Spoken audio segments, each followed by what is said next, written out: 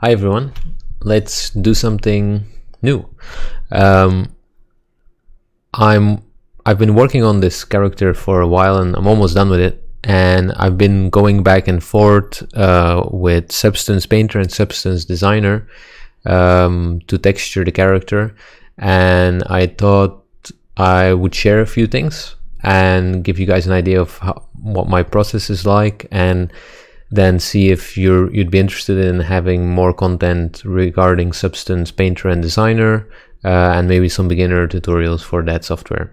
So I'm pretty familiar with Substance Painter. I've been using it for quite a long time, and I've been dabbling once in a while with Substance Designer, mostly just doing tutorials, trying to learn it, but it never really clicked with me. Even though I did the tutorials and I got the result that the tutorial gave me, it didn't set me up to then do my own stuff for some reason. So, and I think that's because I never really had a use case. So I never really had a need to use Substance Designer until now, because mostly the tutorials are using brick walls, rocky floors, lots of cool stuff, but I'm not an environment texture artist, so I don't really need that much. But for this character, I really had a great use case, and I had textured the character completely. This is not it, but I wasn't quite happy with it. Like, I got to like 90% or 80% that I thought, okay, this is great, this is good, but not exactly how I want it. Even though it looked good, it wasn't the look that I really wanted. So and that's mainly because the basic materials that you get with Substance Painter, well, they're not basic, they're really great, but they give you a specific look because they're built, they're built that way.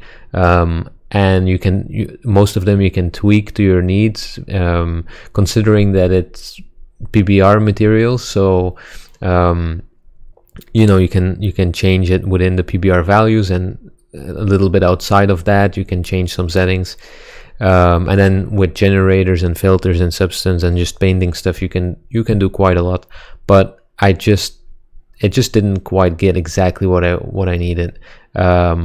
And so I specifically was struggling with getting a look of leather material that I wanted on this character, because it's not, even though the character will be lit in PBR lighting and rendering, I didn't want to have that 100%. It's not a realistic character, it's a stylized character, and so I want the materials to be kind of stylized as well.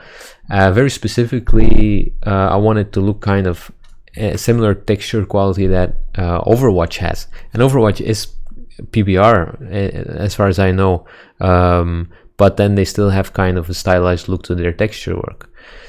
So I decided to jump into Substance Designer. My cat is trying to walk onto my desk.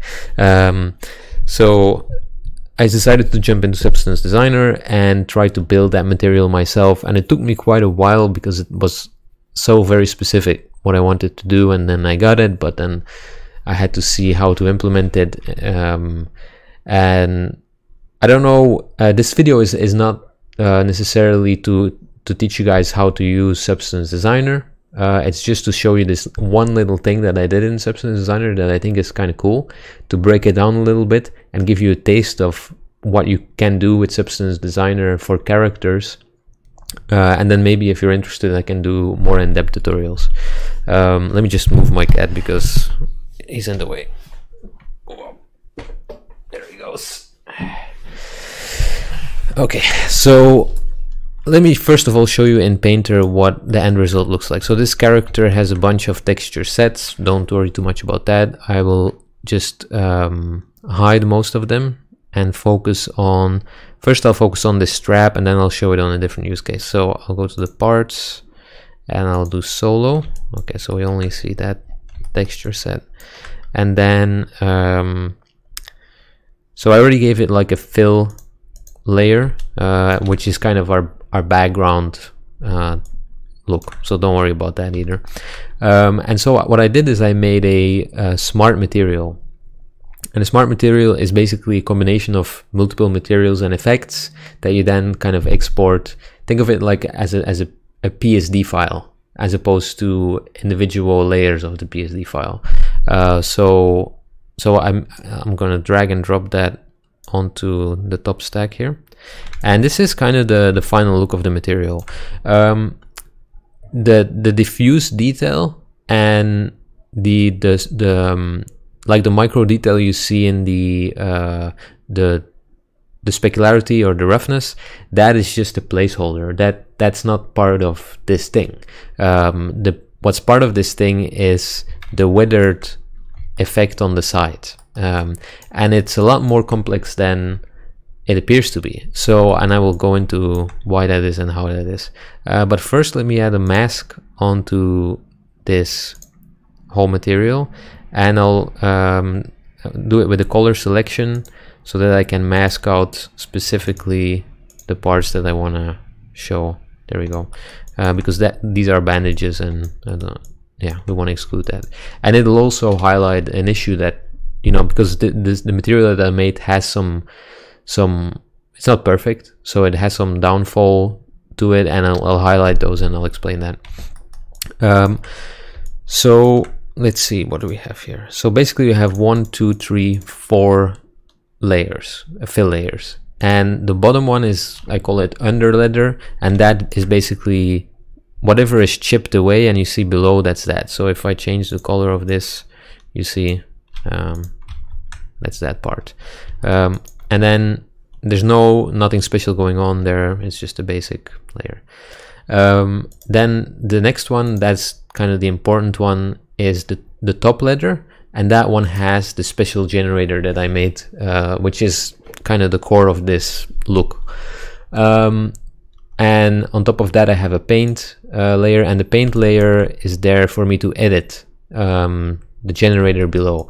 So for example, if I'm not happy with the look I have of where the chunks are, or for example very specifically, like I don't want there to be chunks here, you know, I want that to be clean because it's kind of in an awkward position.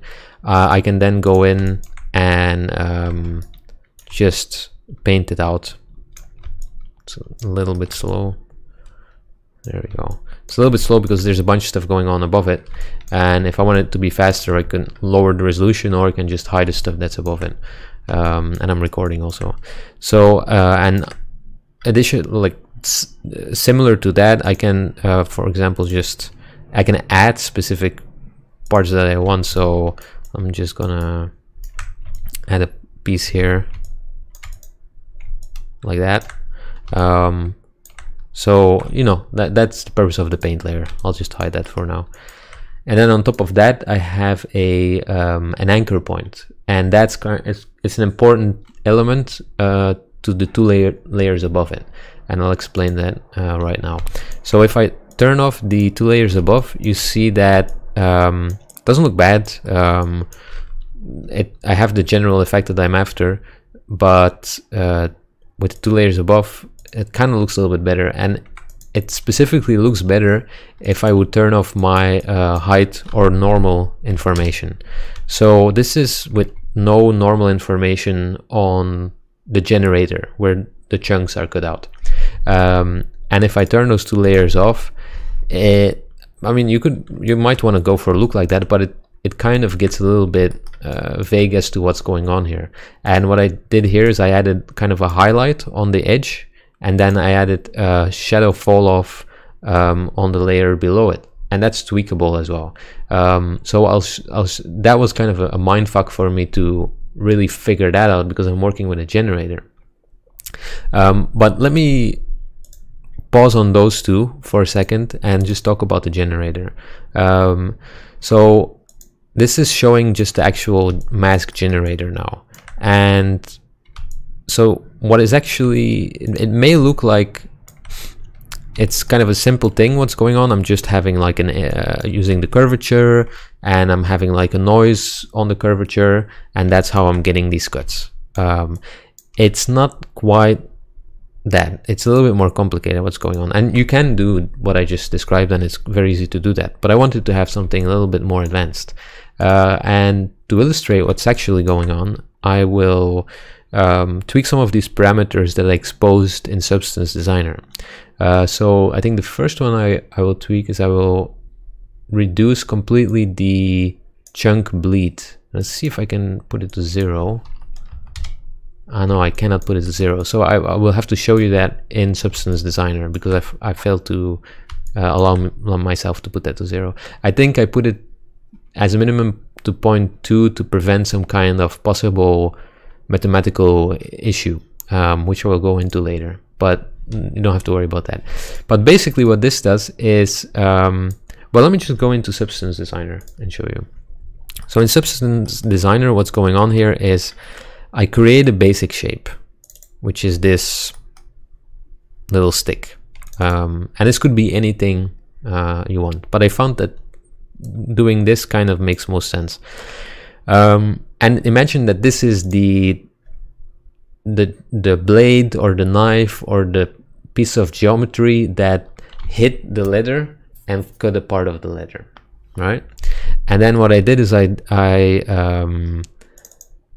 distributed, or I used the tile sampler to tile it randomly a lot. And you can't see it right now because I need to, it needs an input map, and the input map is the normal map. So I will just plug in this normal map that I have, and you'll start seeing stuff. So what's going on here is it's taking this stick and it's basically tiling it throughout the whole texture randomly, and also rotating it randomly.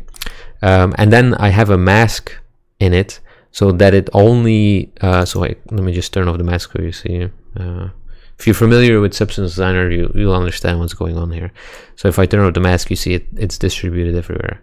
So just undo this. Okay.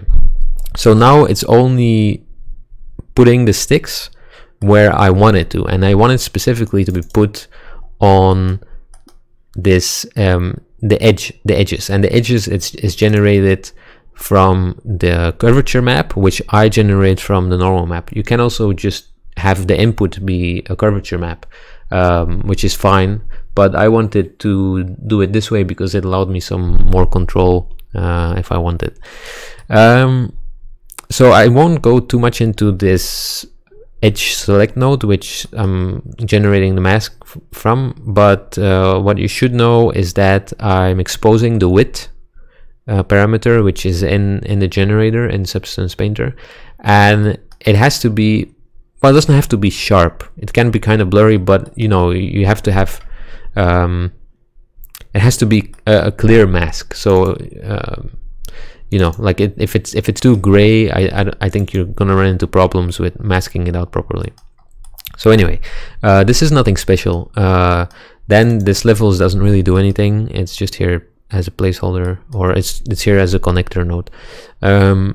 So, but here is where the interesting thing it starts happening. I'm just going to zoom into this area, which is actually where the belt is. And then, so if you go to this node, which is the edge detect node, it kind of, what it does is it blends or bleeds all of these shapes into each other. And then there's a second one that is attached to that, which is again an edge detect node, and it basically draws another edge around the previous node, and then I blend those two together and I subtract it. And the reason I subtract it is so that I can get closer to the original silhouette. So for example, if you take this specific point here and you look at this one, this is higher, and what this does is it pushes it back so that it's much closer to this. And you can say like, well, this is just like, it's a pixel or maybe 2 pixels, it doesn't matter. And it's true, it doesn't matter on this scale, but if your map is much higher resolution or your shape is a much higher resolution, then it starts mattering. And I want that, I don't want it to inflate that much. And so then what I do is I again blend this this one and this one together, so this one on top of this one. And the reason I do that is, again, you don't see it here, but sometimes you will have holes in your shapes. Even though it kind of looks like there's holes here, that's not exactly what I mean. You don't have it because the holes that I'm talking about would be a hole that is in between the shape.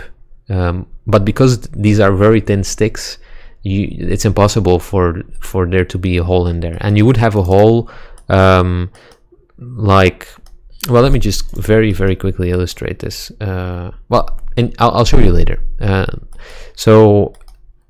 But the important thing is this is just a preventative measure to prevent holes from appearing where I don't want it, and that's it basically. Then I think there's just a blur on it that's very minimal. If I want, I can increase it. I haven't exposed this node, but I should. And then it inverts, and that's the generator. But let me go into another graph to show you a little bit more carefully what's going on. So what we have here is just a shape. Ignore these. Focus on this, or think about them as two different shapes, and the result I want to get is where one shape bleeds into the other shape. And I can show you this by rotating the top one, and you see as it gets closer it kind of wants to connect like a magnet, and that was specifically the look I wanted to go for, because I wanted these kind of sharp kind of curves connecting my shapes together. Which is what you kind of get with stylized leather cuts, or that's what I like to think you would have on stylized leather cuts. And the way that I have this, as I previously shown, this is exactly the same setup, but it's a little bit clearer, is that what's happening here is I start with an edge detect node, and the edge detect node needs to be big enough that it actually connects the two shapes. So if I lower this value, it seems like it's still connecting, but the reason it's still connecting is because of the roundness, the edge roundness, which is an important factor in the first edge detect node. So if I would lower the roundness, you see it starts detaching. It still looks like it's attaching, but that's then because of the edge width. So if I start reducing that, and now you see the holes that you could possibly get. So I put this value, the first value is kind of doesn't really matter that much. You just want to get it close enough. And the second value does matter, because the second value has to be not a mathematician, or a programmer, so bear with me. But the second value has to be, I'm sure there's a term for this, but it has to be half of the first value added on top of the first value. I know there's a specific term for this. So it has to be, in this case, 12. If the first value was 1, then it would have to be 1.5 here. You get the idea. And the reason for that is specifically, I found to get the roundness to not go in. So I'll show you this. If I reduce it, you'll start getting to a point, you see, where you get this, you get it going inside. And you may say, well, you're reducing it quite a lot, but then if I would reduce it more and more and more, and then you see it would have to start getting higher. So that's kind of the math that I found works best, or is most reliable. And then the second edge detect node has to have 0 roundness and has to have exactly the same width as the previous one. And the reason for that is that I want the actual shapes to match the original shape in its size, except where it of course connects the two shapes, and that's where I have the subtract.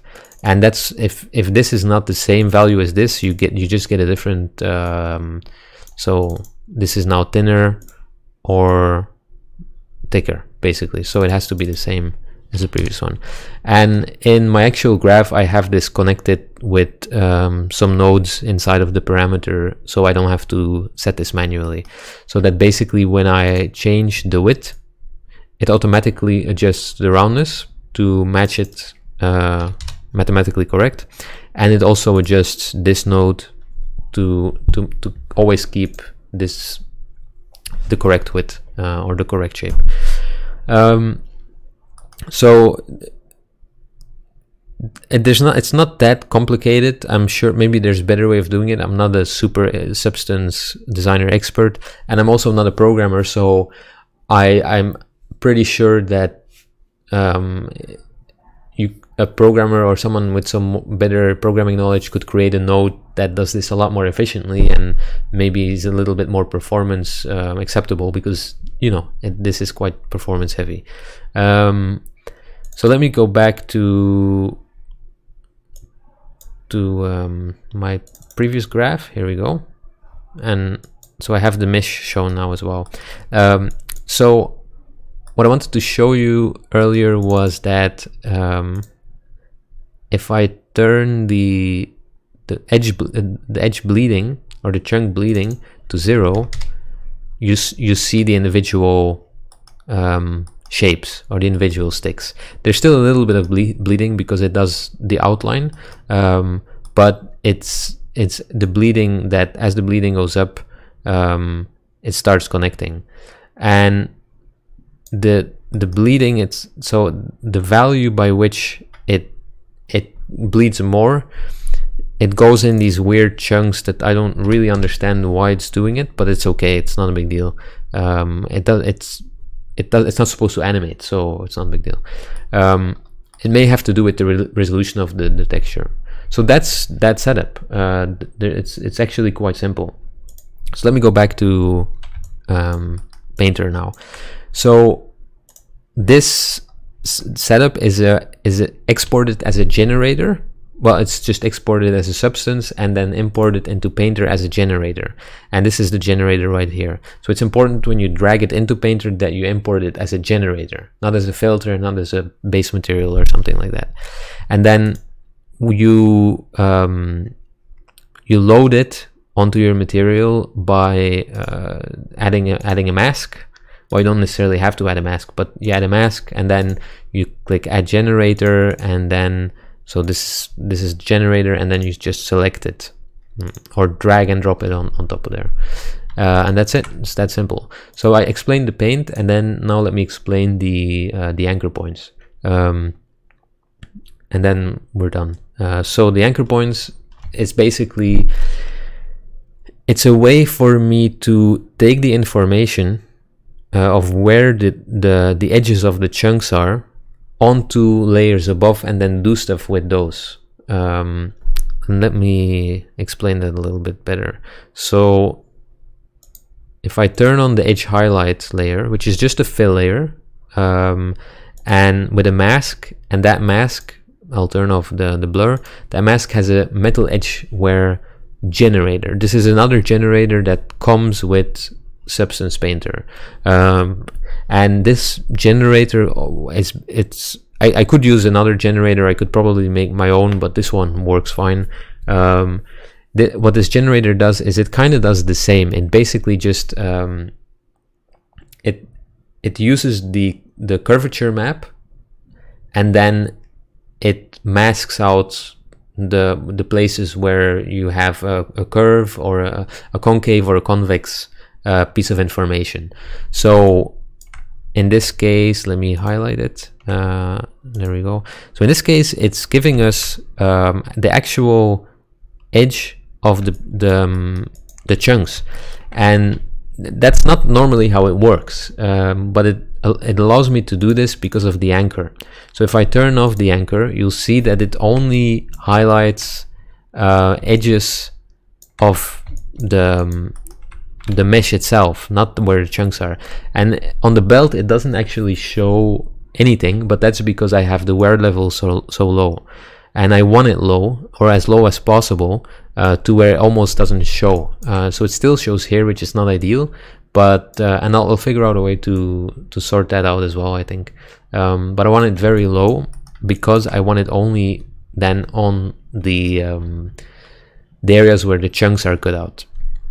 And to do that, like I said, is you have to add an anchor above your generator, but so on the layer where your generator is, but that layer has to be below the place that you want to refer to that anchor. I know it's a little bit, sounds a little bit confusing.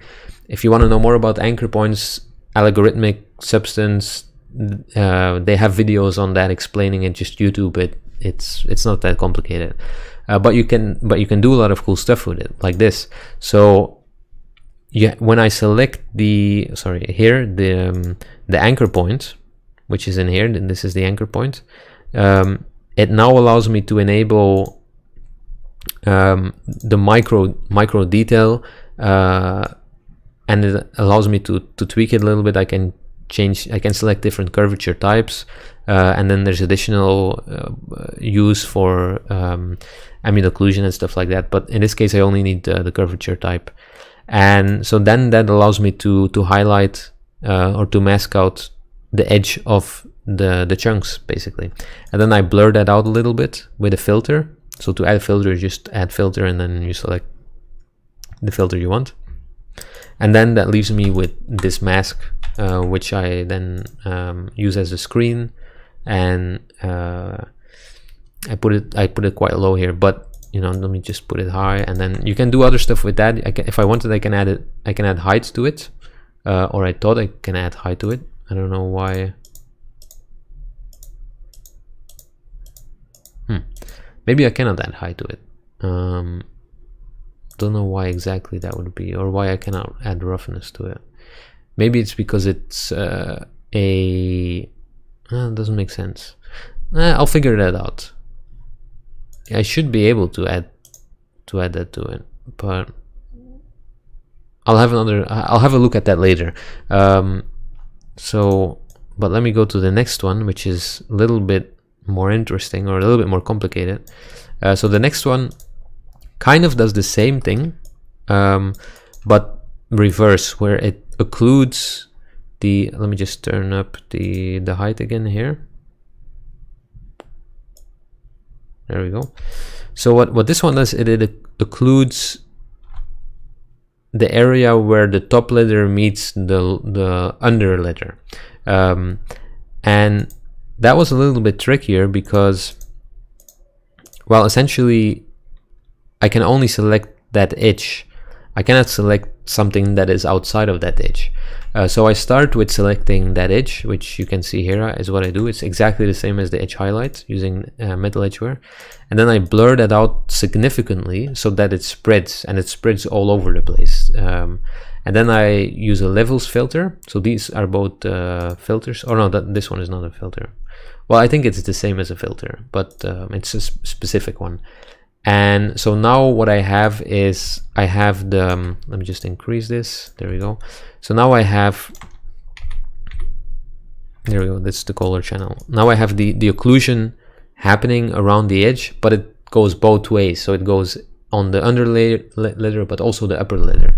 So I have to mask that out, and I mask that out by adding a fill filter.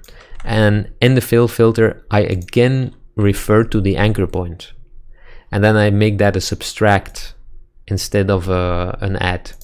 And then basically what that does is it subtracts everything that is part of the anchor point. So then I get the result that I need, or that I want, which is this. Let me just reduce this again.